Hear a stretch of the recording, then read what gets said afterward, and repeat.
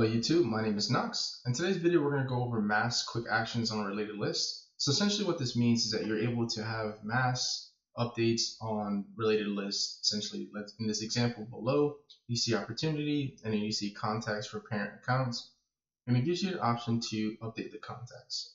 This is one of the required trailheads for the Platform App Builder certification. So in this tutorial, I'm just going to show you exactly how to accomplish that task. So I have a new instance of a trailhead. We're going to go ahead and click Allow. And then we're just going to go ahead and go to Setup.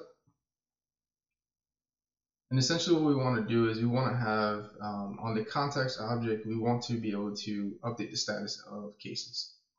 So what you're going to do is you're going to go to Object Manager and navigate to Cases. And then you're going to go to Buttons, Links, and Actions.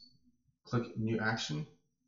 And then from here, you're going to change this action type. And keep in mind, you can do a couple things with this, which is pretty cool. We're just going to do Update a Record. Then we're going to do Standard Label Type Change Status, because that's what we're going to be doing. We're going to be changing the status. Then we're going to put the name as Update Status. So I'll go ahead and just type that. It should auto-populate. Update _ status to match the trailhead. And then for the success message, we're going to put status updated successfully. I'm going to go ahead and click Save. It's going to take me to the action layout. And keep in mind, you can add additional fields that you might want the users to update. But in this scenario, we're just going to keep the status. Go ahead and take those fields out, click Save. And from there, we are done with the case object. Now we're just going to go ahead and click Object Manager again and navigate to Contacts. And then go all the way to Page Layout. Go to Contact Layout. And then from here, we're going to navigate all the way to Cases, Related List. Click the wrench. And then you're going to go all the way to the bottom and just click this plus sign to go to the button section.